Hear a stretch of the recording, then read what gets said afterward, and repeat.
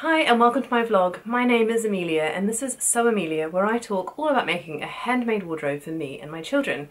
This week I am recreating one of my favourite high street dresses and seeing if I can get this finished in time to go to the knitting and stitching show.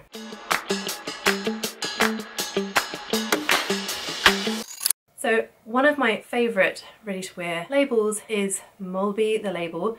I hope that's how you say it. I just love their style, I love their dresses, and I saw recently on Lamazi Fabrics website a fabric which looks very similar to the one that they use to make their dresses, and I thought it would be really fun to see if I could recreate the look using patterns and fabric that I have at home. I will have shared a few images of the dress that I'm hoping to recreate. It is the most beautiful dress with a lovely seam at the waistline and then a knee-length skirt with a ruffle and this glorious collar detail at the front. Here's the fabric that I got from Lamazi Fabrics, and it is this gorgeous blue gingham seersucker. Now I think this can be quite autumnal, especially if, as I'm planning to do, I put the frill on the collar using this dark navy blue cotton which I had in my stash from making some shorts for my daughter for school. I think those two will go really well together, and I think the dark navy will really pull out the navy in the fabric and make it feel quite autumnal. So I'll pop a link to this fabric in the box below. This navy cotton was just picked up from my local haberdashery. I'm sure you can get navy cotton in many different places, but this gingham seersucker I did buy from Lamazi, so I'll link that in the description box. Patterns that I'm hoping to use are the Bakerloo dress. Now this is going to form the basis of the pattern because I think that the shape of this pattern is the closest to the inspiration dress. It is a bodice that is fitted to the waist, and then it has that gathered skirt, and it also has the large collar. What I am going to do is I'm going to change the collar, and I'm going to use the collar from the Friday Pattern Company patina blouse because the shape of that collar with the points at the bottom and that V-neck I think is closer to the inspiration dress. So I've got the Bakerloo dress, the patina blouse collar, and then Rosary Apparel, or Janelle, who is on YouTube, shared a little while ago 3 free sleeve templates. Now one of those I used in the winter to make a beautiful big sleeve for a red corduroy dress that I made. So I'm going to use that sleeve pattern because, again, I think that's going to be closest to the inspiration. So this is really a Franken dress. I've got the Bakerloo dress by Nina Lee, the Friday Pattern Company patina blouse, and a free sleeve template from Rosary Apparel. But I think that together those will make the perfect dress. I have cut out all of the pattern pieces, and what I needed to do before I started cutting was just to check the front bodice piece. Now the Bakerloo blouse and dress does have a round neckline here with the collar pieces. Obviously I needed to change that or redraft it so that it had the V-neck. So what I did was I laid the pattern piece for the patina front bodice over the top of the Bakerloo bodice. I lined them up and I drew in the new V-shaped neckline on my Bakerloo blouse piece. Then I traced that out so that I'm ready to cut that out of my fabric. Now these things are always a bit of a risk. You don't know how they're going to turn out, but I'm super excited to have a go at sewing this up. I've had a few sewing fails recently, or things that just haven't quite turned out the way I hoped, and I just love the Bakerloo dress. I've sewn this so many times in so many different fabrics with a lot of different hacks. It's definitely one of my favourite patterns to sew.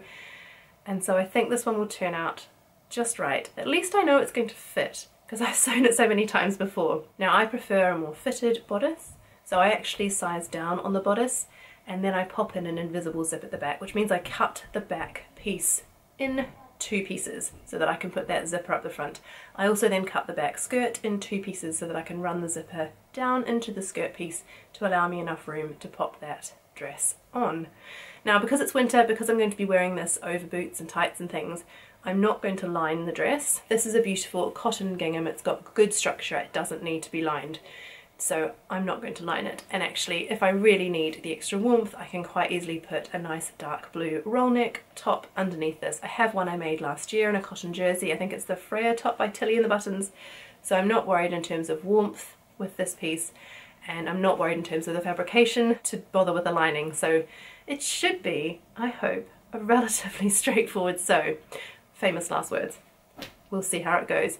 I'm going to pop on during the week and let you know as I make progress with this make, how it's getting on, and hopefully by the end of the week, when I share this video with you, I will have a successful dress that's fashioned after the inspiration piece that I love so much.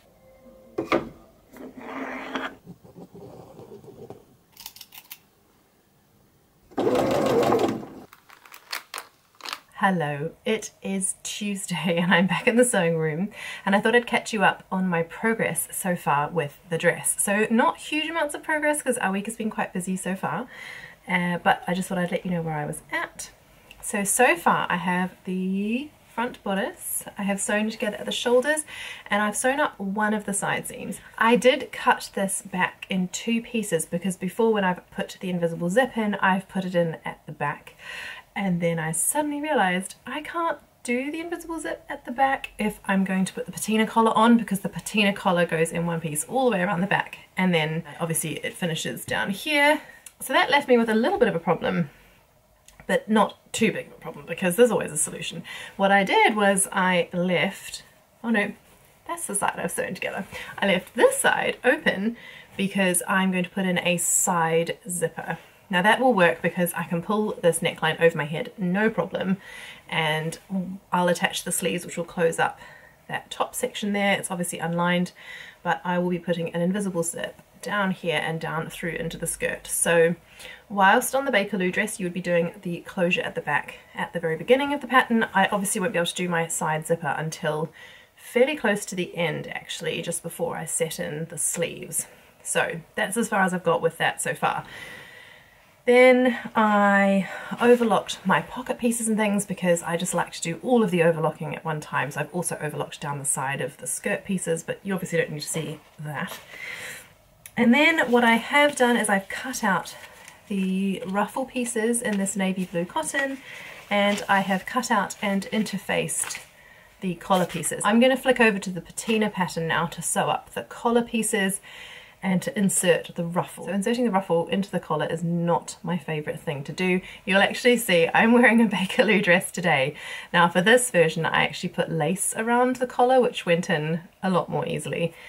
But I did do one version with the fabric ruffle, and it did take me 2, 3, maybe even 4 goes with unpicking and resewing each time. So I'm hoping this won't see the unpicker quite as much, but you never know, because obviously there's quite a sharp point here, so I've got to get that ruffle lying really nicely on that point. I've got about an hour now before I need to go and pick up the children, so I'm going to see how much of that collar I can get done. I suspect I'll just get that ruffle sewn together and pressed, gathered maybe, and then I'll start pinning that onto the collar. I'm not sure I'll get much further than that, but we'll see. I'm really hoping that this will be sewn up in time for Saturday. I'm cutting it a little fine because my sewing time in the week is limited. I'm hoping I'll have it done in time for the knitting and stitching show.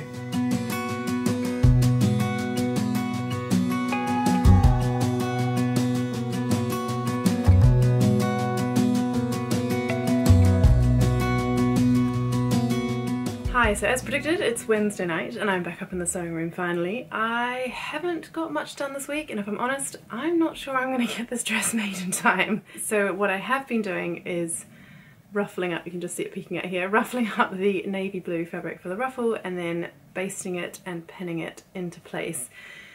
So now tonight I am ready to try and sew on the ruffle. I think from memory when I made the Bakerloo dress with the fabric collar, it is the collar that takes the longest time. I mean, it's just quite fiddly making sure that you sew up these points neatly whilst not catching any of the fabric of the ruffle that you don't want to catch. So yeah, I think from memory this bit takes ages, probably longer than the rest of the dress put together. Maybe not, perhaps I'm exaggerating, but I think it will look really cute at the end, obviously. Not that way around. There you go. I think it will look really cute at the end with the little blue ruffle peeking out the side here.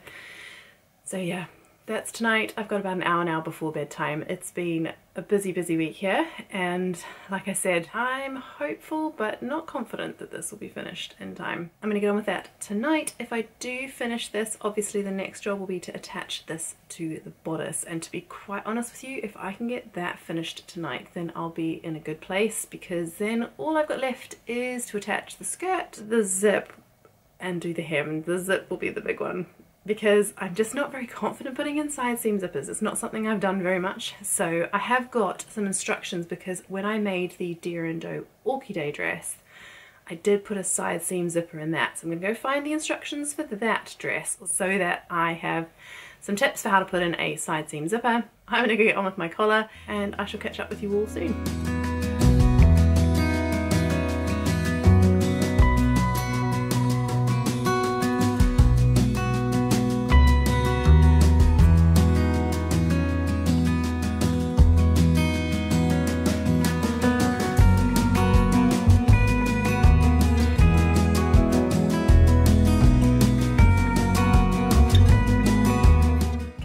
It's Thursday morning and I've got an hour or two to myself this morning and I'm going to work on the dress. So I'll show you what I got up to last night. Here is the finished bodice. So I'm really pleased with how that collar went on in the end. It's sitting really nicely on top here, and I finished off the inside with a bias binding just so that I could get that V at the bottom looking really neat. There's a great online tutorial from Frugalissima about how to use a bias binding for a V-neck top. So I'll link that in the description box below. And then I added a little Kylie in the machine label. I'd rather be sewing, or I'm probably thinking about sewing, it says. So that's done. So I'm going to put that to one side for now because I can't work on the zip closure until I've got the skirt done. So that's today's job. So I'm going to put the pockets on, gather the skirt up, and then see if I can put that onto the bodice.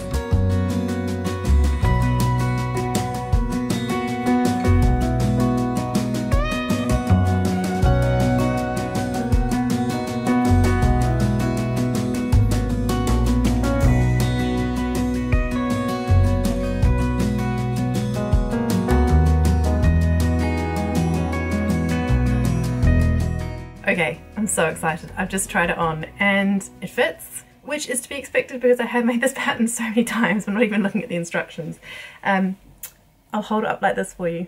Oh, I love this fabric so much. It's totally my colours. I love navy blue. I love this vibrant blue. And I think this just makes the colour stand out. It's just gorgeous. Now the only question I have is to ruffle or not to ruffle along the hem of the dress. So I have to go downstairs now because I've sewn for about an hour and a half and the housework is, yeah, it's still not done. So I'm gonna go down and sort that out now, make the dinner, do all of the jobs that need to be done, and then I can come back up and do perhaps a little bit of sewing this afternoon before I go on the school run, but we'll just have to see if there's time. But I'm really pleased. I'm feeling more and more like I might just about get this finished in time.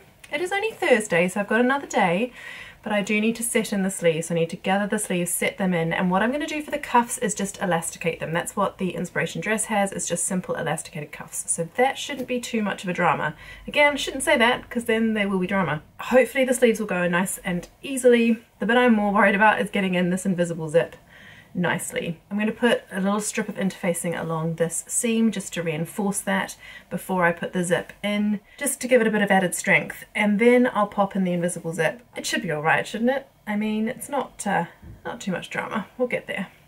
So I think what the next step will be putting in that invisible zip. I'm going to leave the hem for now because I'm still deciding whether or not to add a ruffle. I don't want the dress to be too long, and if I add a ruffle it will become more of like a midi dress, which isn't a bad thing, but I'm not sure I want a midi dress for this one. I think I want it to be just knee length. I'm going to go and do the housework, ponder ruffles, and just have a minute before I put in this invisible zip to just make sure I think I know what I'm going to do. I just can't tell you how much I loved trying it on. I'm getting really excited about it, and I think it does look like the inspiration dress, which is great.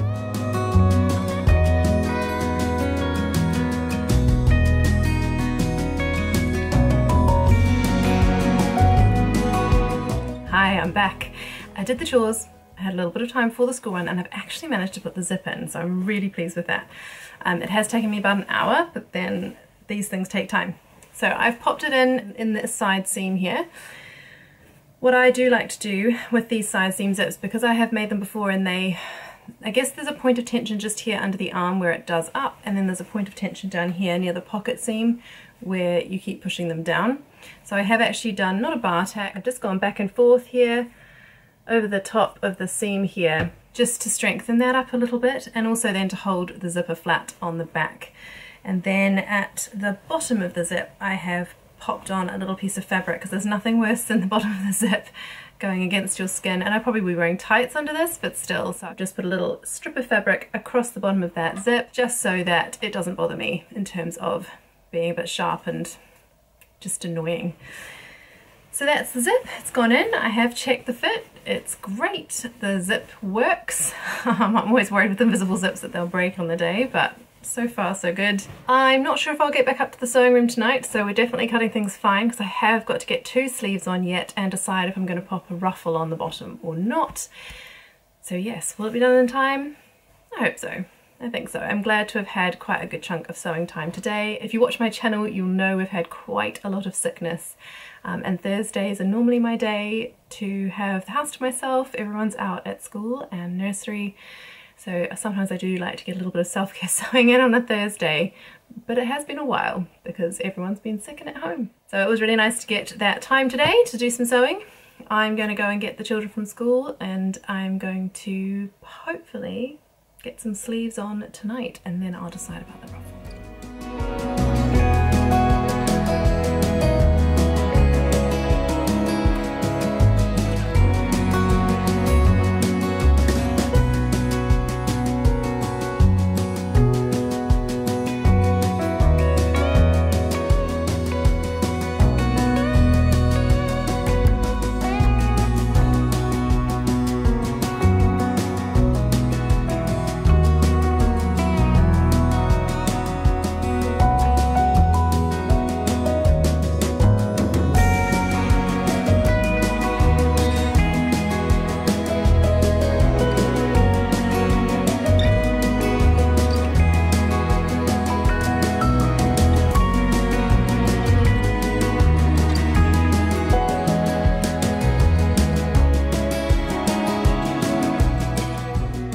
Good morning, it's Friday and I have got most of a dress, so I will show you what I've got. Here is the dress. It has sleeves, and I did put on the ruffle, but I think the ruffle's too long. I actually think I'm going to take about 10 inches off the skirt. Now don't panic, I am going to use that fabric for something else. I have some plans, but I think I'm actually going to take quite a lot off the length of the skirt. As it is, I like the length of the skirt without the ruffle, but I think I do want to add the ruffle just for that extra ruffliness. So I'm going to trim about 10 inches off the skirt, put the ruffle back on, and then I think I'll be done. I've got to hem it obviously, but I'll pop in a picture so you can see what it looks like now at this length. But I really do think it's going to look better slightly shorter, so hopefully you agree, because I'm going to do it anyway, because hopefully by the time you see this I'll have a finished dress. I'm going to go finish this ruffle off. I've got to take it off. I only pinned it in place so I could check the fit. Take the pins out, redo the ruffle, hem the dress, and it's done! Very excited. I didn't think I'd get it finished in time, but there you go. So I'm going to head off now, see if I can get that finished in the next hour or so, and I'll be ready for the knitting and stitching show.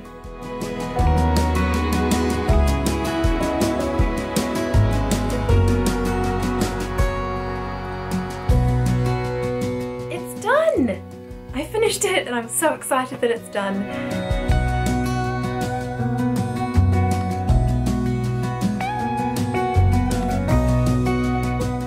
I have a finished dress ready for tomorrow. So I ended up putting the ruffle on. I actually trimmed off about 9 inches in the end, and then I've put this ruffle on. So I ended up finishing the hem with bias binding. I do love the finish of a bias bound hem, and I thought since I bias bound the neckline it would be nice to finish the hem in a similar way, just for continuity I suppose, and because it made me happy. Now I have kept the elastic on the sleeves a little looser than I would normally do, because it is still that kind of weather where it warms up during the day. So I want to be able to push these sleeves up and make them sort of 3/4 length sleeves, just to give me a little bit of relief from the heat. I don't actually know how I'm going to style this tomorrow. I haven't worked that out yet. Perhaps with some tights and boots. Not sure. The weather's so nice today. There's a little bit of a chill to the air, but the sun is out and it's just glorious outside. So I'm going to go and take all this footage, see if I can get this edited and uploaded ready for you for tomorrow morning to watch. So I do hope you enjoy seeing this dress come together. So if you have enjoyed watching, do please give the video a thumbs up, and if you haven't yet, I would love it if you would subscribe to my channel and become one of my regular viewers. It's been so lovely seeing a lot more of you subscribe recently, and I'm so thrilled that you want to follow along, seeing what I'm getting up to with my sewing each week. It's lovely to have you along, and I do love chatting with you all in the comments too, so do leave one down below if you enjoyed seeing this dress, if you've made a hack like this yourself, or if you want to, do leave me a comment and let me know below. So from me and my dress, so thrilled I got it finished, so looking forward to wearing it tomorrow and seeing lots of lovely people at the Knitting and Stitching show. So I'm going to wrap it up there. I hope you have a lovely week ahead filled with lots of lovely happy sewing, and I shall see you in the next one. Goodbye.